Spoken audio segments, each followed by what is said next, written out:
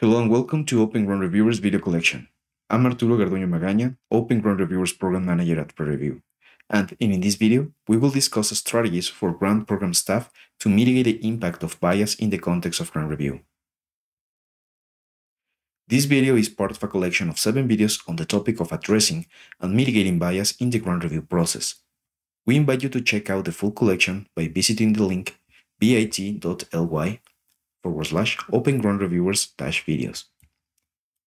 We think it could be particularly useful to watch the videos Introduction to Bias in Grant Review and Understanding and Identifying Bias in Grant Review prior to watching this one.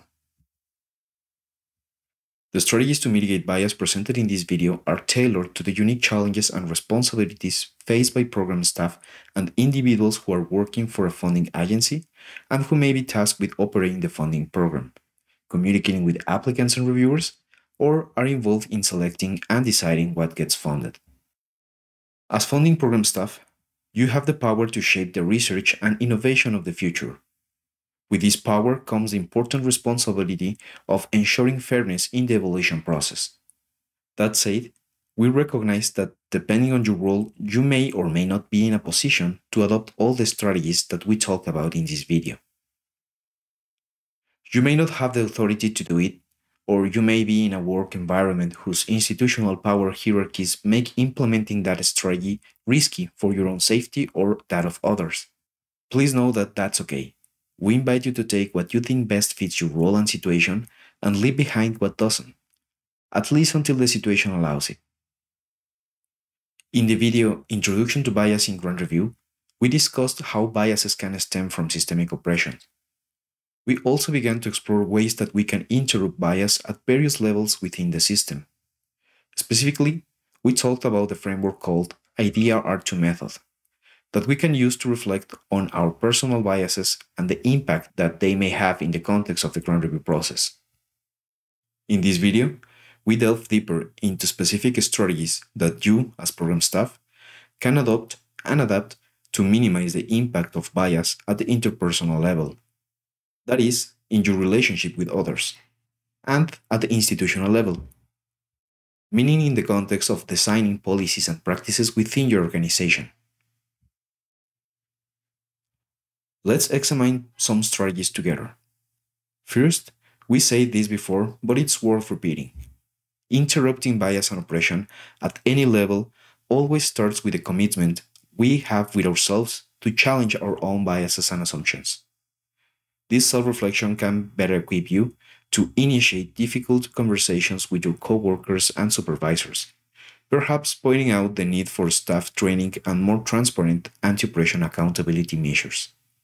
As program staff involved in the grant review process, you may be in a position to challenge status quo organizational narratives about what makes a good fit for an applicant or who is considered an expert when inviting external reviewers.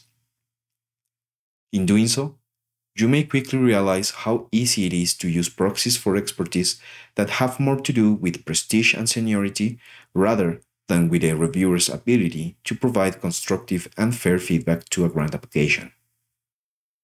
To help external reviewers align with your organization's commitment to equity and openness, advocate for equipping them with clear evaluation criteria framed around the same values. Furthermore, implement measures for ensuring the pool of reviewers called to evaluate the grant proposals is as diverse as possible. Engaging reviewers with diverse individual differences, for example, professional background, career level, language, and life experience, as well as with diverse group social differences, for example, gender identity, race, ethnicity, sexual orientation, will allow for a broader variety of perspectives to be brought into the process, likely reducing the impact of common biases in the evaluation. Finally, and this is especially important when we are trying to build a diverse team of reviewers and are committed to equity practices, advocate for offering compensation for reviewers' time and expertise. Compensation can be offered in the form of monetary reward as well as in the form of access to training and professional development opportunities, community and networking opportunities, etc.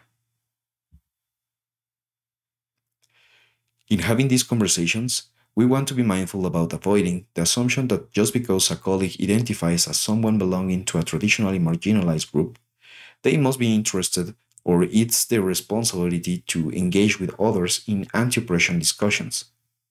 The burden of anti-oppression work is a shared one across the organization. Last but not least, it is important you and other people in your organization are empowered to report oppression when you see it. Make sure code of conducts and barrier-free reporting protocols are in place and clearly communicated to all parties involved in the grant review process. Similarly, offer support to individuals experiencing oppression and advocate for organizational level policy that can provide such support and accountability.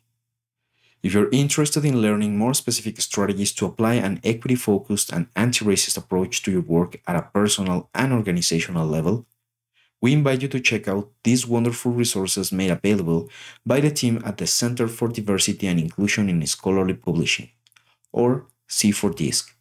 These tools are accessible by visiting the website linked in the slide. This is the end of this video. Make sure to check other videos in this collection, particularly Mitigating Bias, the Role of Rubrics and Clear Evaluation Criteria, to gain a better understanding of the importance of establishing clear guidelines for evaluators of grant application as a way to mitigate the impact of bias. Once again, you can access the full collection at bit.ly/open-grant-reviewers-videos. This video was developed by the peer review team for the Open and Equitable Model Funding Program, in collaboration with the Open Research Funders Group and the Health Research Alliance.